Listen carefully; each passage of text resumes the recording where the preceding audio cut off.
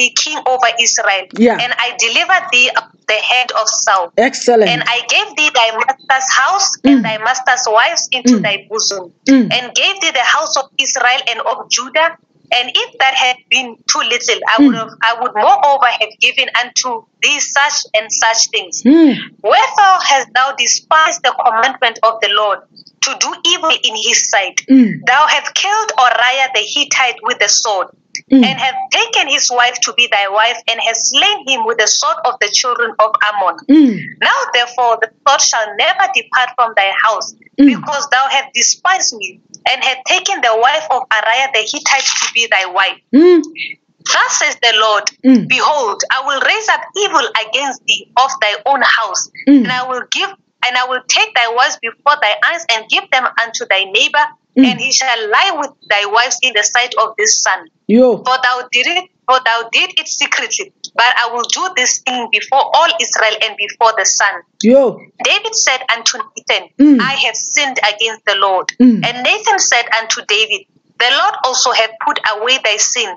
Thou shalt not die. Howbeit, because of this deed, thou hast given great occasion to the enemies of the Lord to blaspheme. The child also that is born unto thee shall surely die. Amen. Amen. And then, more about the go down with it. I'll finish it. After that, 15. Yes. And Nathan departed unto his house, and the Lord struck the child that Uriah's wife bore unto David, and it was very sick. David therefore besought God for the child, and David fasted and went in and lay all night upon the earth. And the elders of his house arose and went to him to raise him up from the earth, but he would not, neither did he eat bread with them. And it came to pass on the 7th day that the child died. And the servant of David feared to tell him that the child was dead, for they said, behold, while the child was yet alive, we spoke unto him, and he would not hearken unto our voice. How will he then vex himself if we tell him that the child is dead? But when David saw that his servants whispered, David perceived that the child was dead. Therefore David said unto his servant, is the child dead? And they said, he is dead. Then David arose from the earth and washed and anointed himself and changed his apparel and came into the house of the Lord and worshipped. Then he came to his own house. When he required, they set bread before him, and he did eat. Amen. Amen. So let me finish it. Yes. And he said, while the child was yet alive, I fasted and wept, for I said, who can tell whether God will be gracious to me than the child may live? But now he is dead. Wherefore should I fast? Can I bring him back again? I shall go to him, and he shall not return to me. And David comforted Bathsheba his wife, and went into her and lay with her. Okay. And she bore a son. And Amen. Yeah. We just wanted to have hallelujah. So it's a beautiful example of a blessing of a child that you have that did not come from God. Amen. Because how about from the manuscripts that before this one, the Bible says that and you know David was roaming around in the roof of his palace where he was staying. This is where he saw Bathsheba akuka bath, and the Bible says that he lusted over Bathsheba, and then he called his servants to go and check who that woman is, and the Bible says that he brought the woman to him, and then he slept with the woman, and all these things, then they happen. Then the Bible says that later on, and they told him that this is Uriah's wife.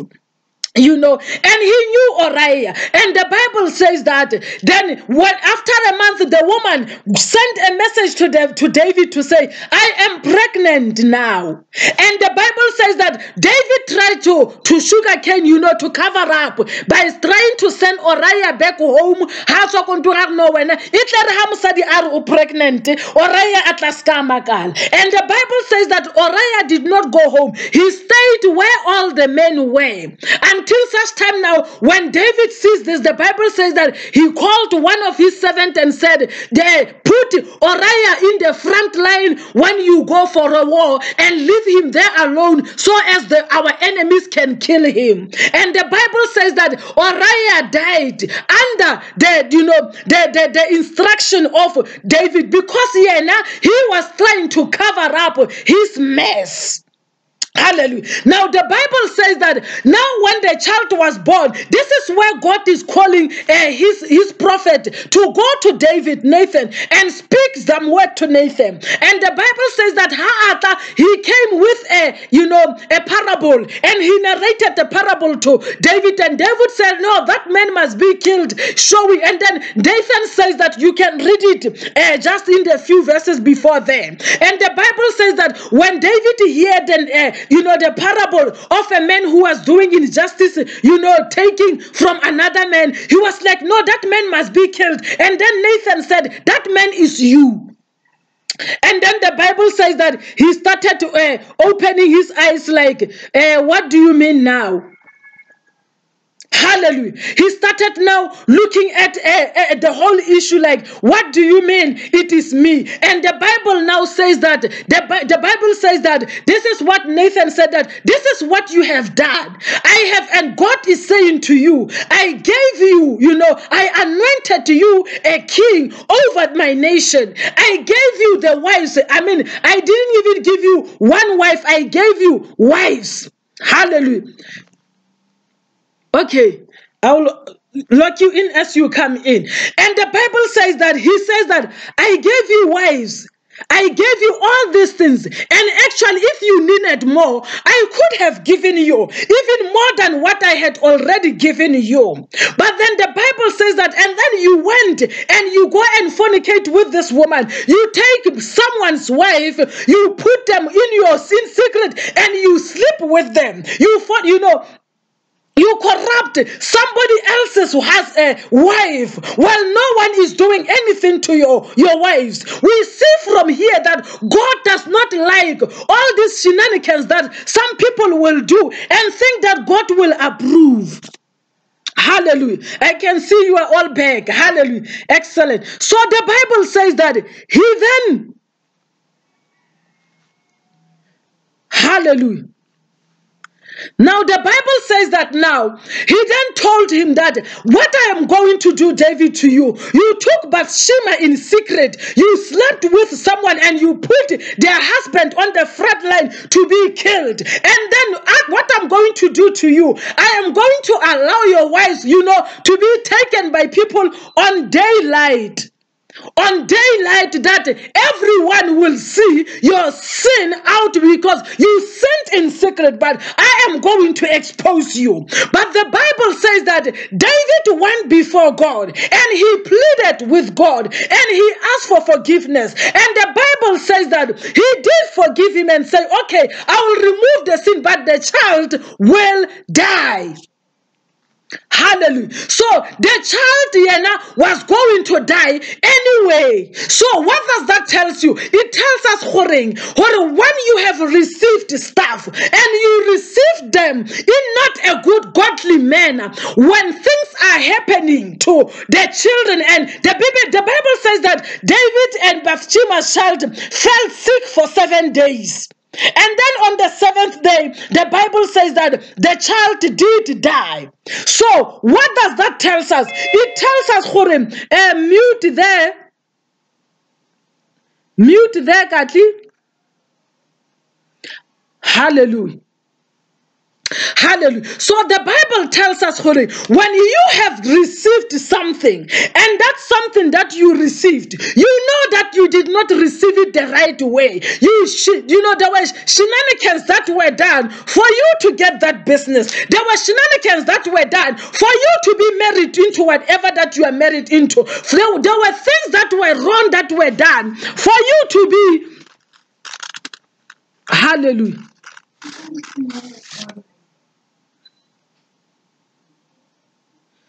I am back on. I can see some. Hallelujah. So the Bible tells us, when you have received stuff and you receive them the wrong way. When your child is dying like the Shunammite child is died, and yet yours is dying also, like David's child was dying. The Bible says that the child was afflicted with a sickness that lasted 7 days. And during that 7 days, the Bible tells us, mute. Hallelujah. The Bible tells us, in that 7 days, that, David's child was going through a sickness. David went to fasting. In the Bible, he put, whatever, soil and whatever he covered himself, he took mulora and put it upon himself, and he went out. He did not eat, he did not drink. He was just crying before God and praying for God to heal the child. And the Bible says that on the 7th day, the child did die as God has said it should die. And the Bible says that Hassan and Baduthi, the leaders, they didn't know how to go and tell him that, the child has died. The Bible, he saw them whispering. This is when he asked him, is the child dead? They said yes. And the Bible says that he woke up, stood up from his torn clothes, and he went and he took a bath, and then he brushed his teeth. I guess he went and onto the table, he dressed up nicely. He went onto the table and he said, Batum, bring some food, and he started eating. When his, elders, they thought that actually he was probably going to go on a suicide spree. Now, what does the Bible tell us about this? It tells us, when you have received a business, not in a godly manner, when your business is dying, let the business die. You know deep down in your heart that for you to get to where you are now today, when you receive Christ, that you were flourishing when you received Christ, but you were not flourishing in a godly man. You know that people were killed. You know that things were done. You know that wicked spirits were called for you to get to where you are. Now that you are in God, when this business is dying, you need to be like David and let it die and let it go. If God does not save it, then let it go. Hallelujah. So you cannot compare the child of David to the child of the Shunammite. We also have to be authentic people. We must know in the core of our spirits how we received certain things. Hallelujah. So it means that if you got a job by slipping through, many people to get there, and now you are in God's sphere and the job is in jeopardy, you are about to lose it. Lose the job. Let it go and go to God. Because the thing is, when you take this filthy thing and you place it before the bed of God, it will die because it is not a godly thing. It was never received in the right manner. So this is why David. He says to David now that what you have done now, what you did, you caused the Lord's enemy to lose respect for him.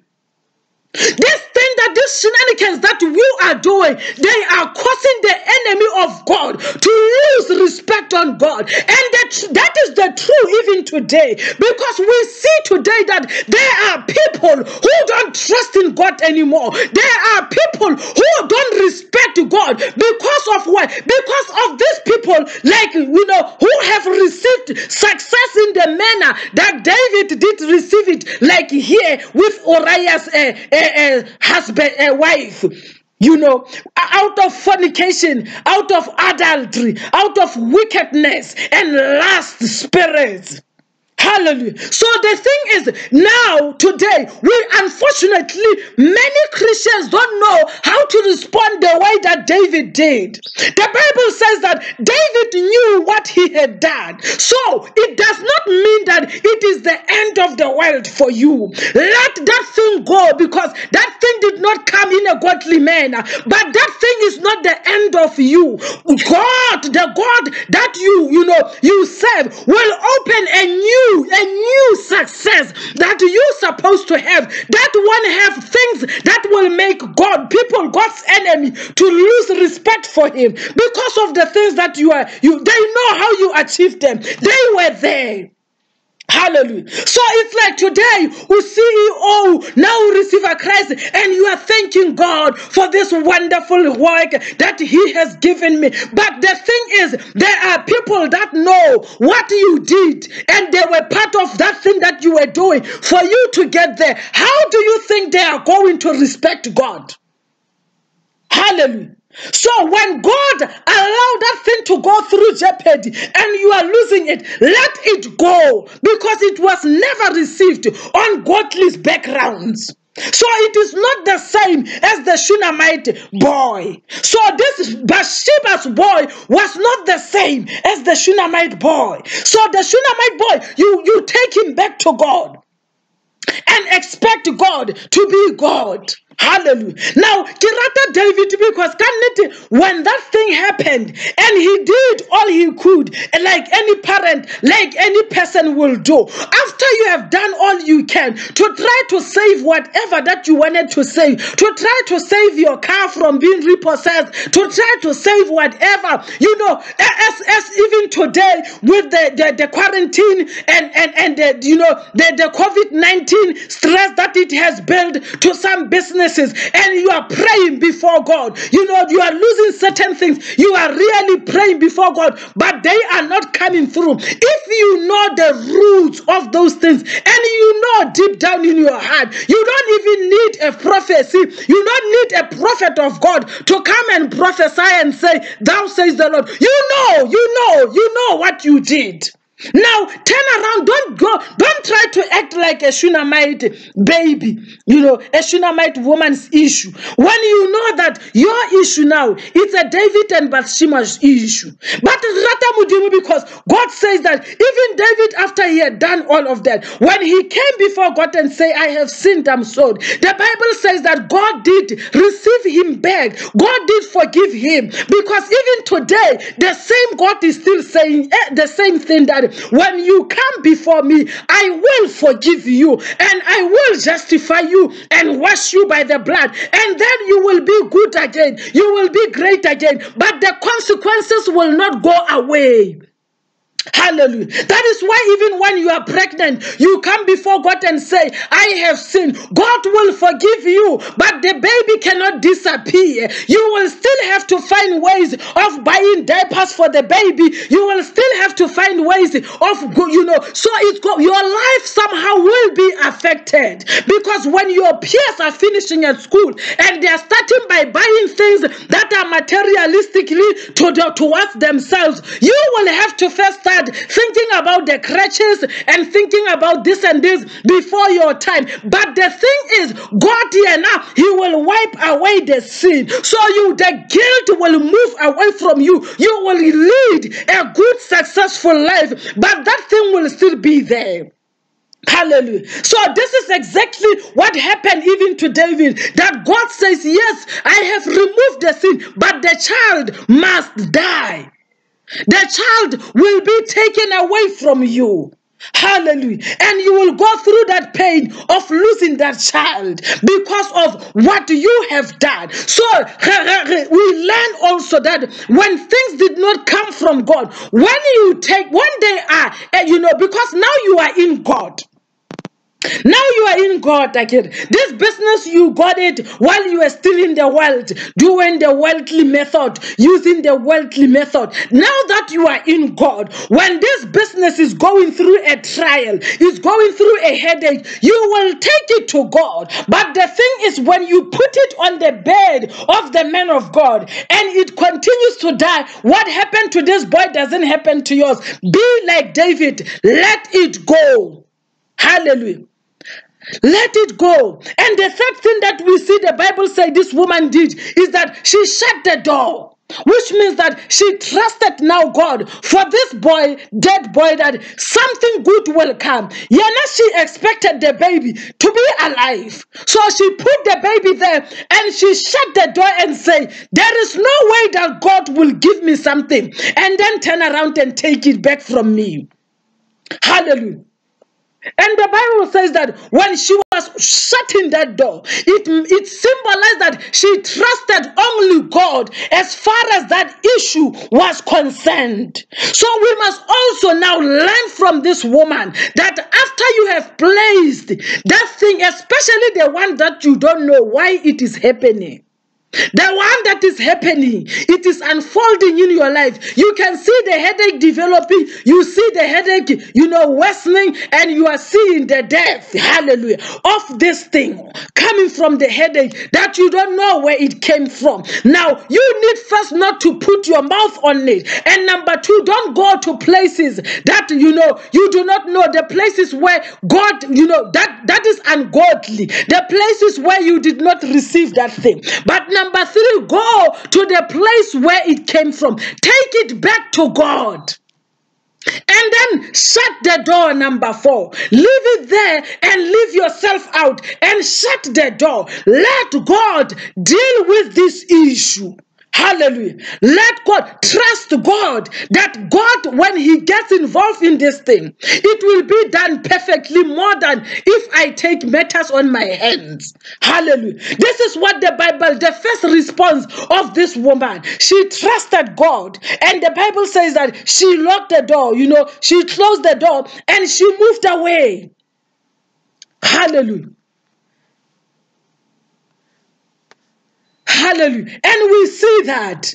And because of that, now we know the end results. That something, of course, did happen, which was great. Because God always says that he wants us to trust him.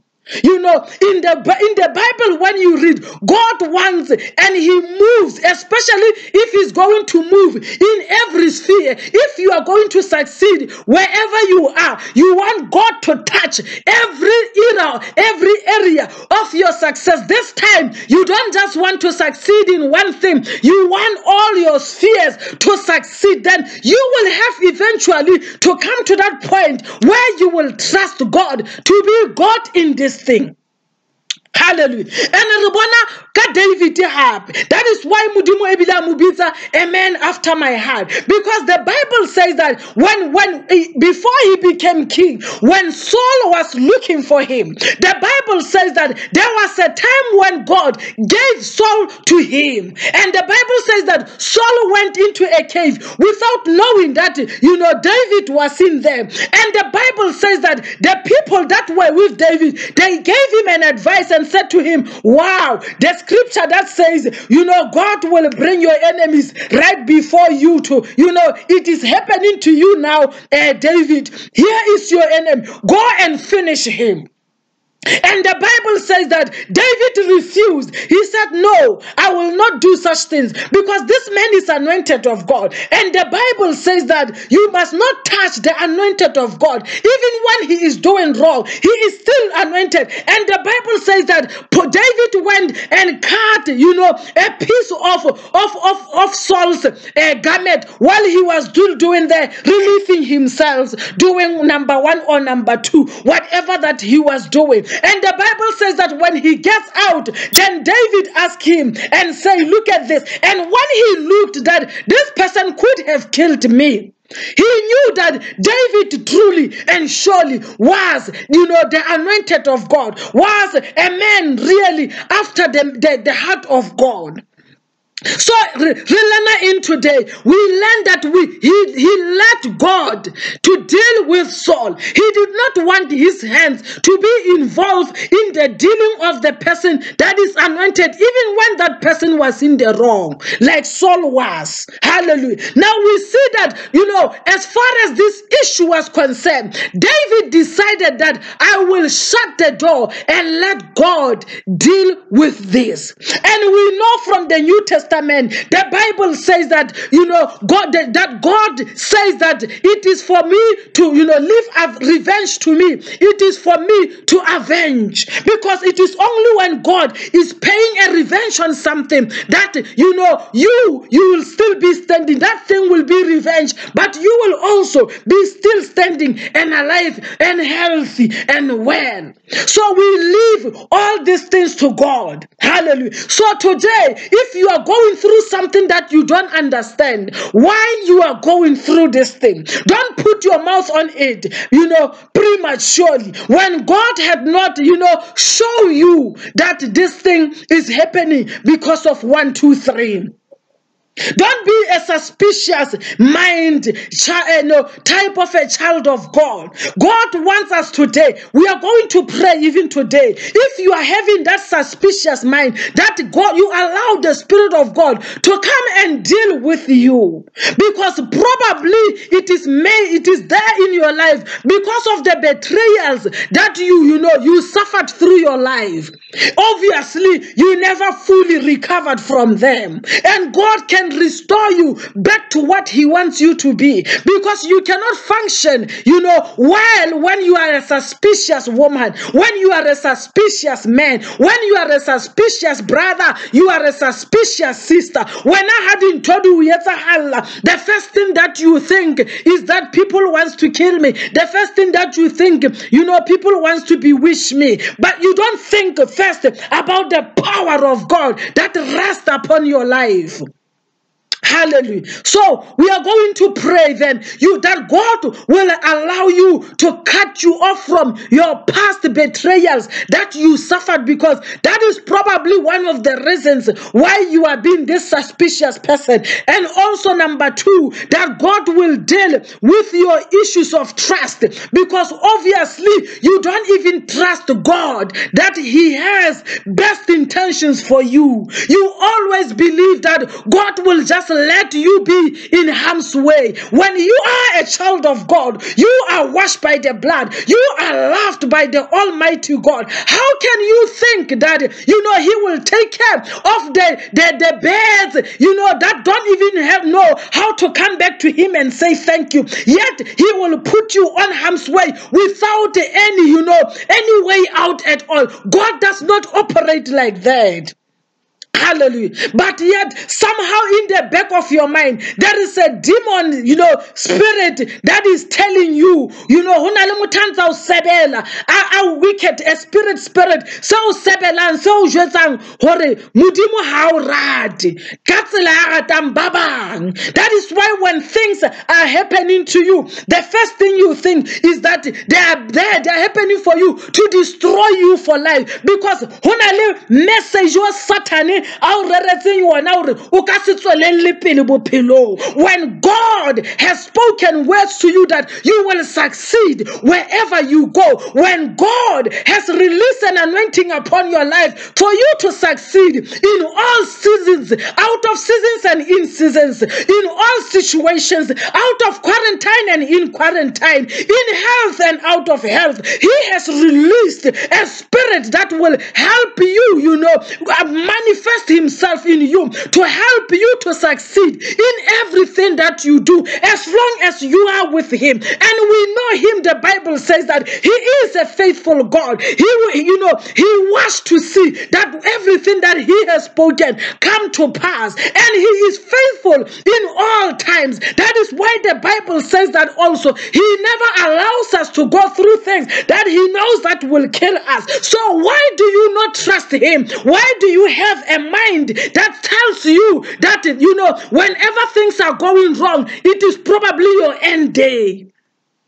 Hallelujah. But when you are covered with such love, you are covered with such power. Hallelujah. So we need to deal with the spirit. If you are going through, if this thing is happening in your life, know that that suspicious mind does not come from God. It is a suspicious mind that comes from the devil. It wants to destroy you, because then it will lead you to put your mouth prematurely on your situations and speak them in error. Hallelujah. Now you will end up being like Job's friends. Hallelujah. Now, and also it tells us, we must learn to go before God. When this woman was putting this thing on the bed of the woman, of the man of God, she was taking the issue back to God. Go back to God and let Him tell you what is the problem. Unless He has shown you what is the problem, don't take matters into your hands and start killing people and start destroying people and start destroying your relationships. In a way, you are destroying your life. At the end of the day, you will find yourself standing alone because of the things that came from your mouth. And then the only people that you have around you, they are also people who are like you. Suspicions. That's what you have in common. How are you going to succeed? Because people who are like that, they will never succeed because somehow they think that things are not working in order for them, in the good of them. Things are always working against them. It is an evil, suspicious, wicked spirit that comes from the devil that you need to shut out. And you need to forgive those also that have put you into that path. If you have been betrayed so many times in your life, now the first thing that comes, it means that even when you receive Christ, you have not fully allowed the new creature to exist in you. Because the Bible tells us that when we come to Him, He makes us anew. Former things, supposed to be former things, they are not supposed to come and show their heads in your present and in your future. They are going to destroy you. So you need to work, on them and restore and destroy them all together. Hallelujah. So we are going to pray for these things. We are going to pray for whatever, blessing, whatever success that God had given you that is undergoing an attack today. As we are saying that, what do? When your success territory is going through an attack? We have seen how this woman handled it. And she handled it and she got the beautiful, wonderful after effects and results. And I believe that God is not respecter of a person. As the Bible says that whatever that He can do for one person, He can also do it for you. So we need also, number one, to understand that sometimes just because God has given us the success of a certain thing, there is this miraculous thing that happened upon your life. Don't ever think that the enemy will never try and destroy that. We must always think and always know that the enemy can always try, to destroy, try to make things,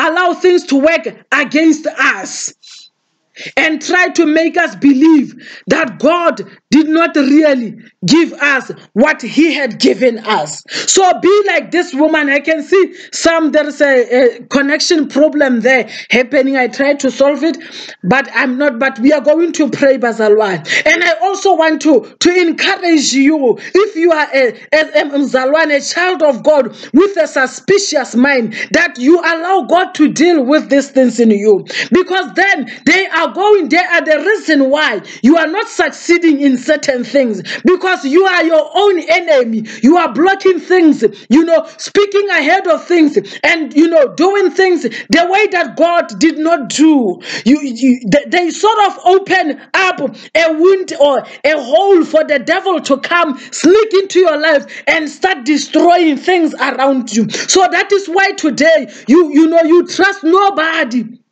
You don't even trust God. Hallelujah.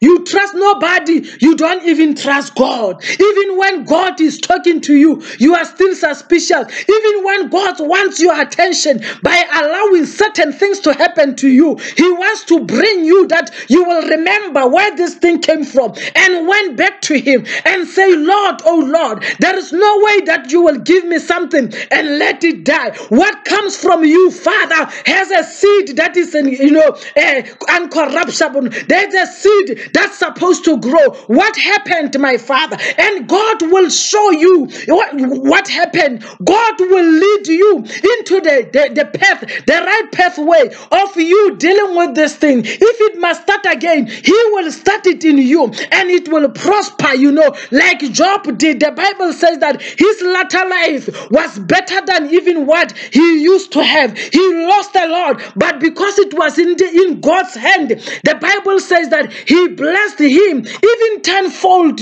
more than what he used to have.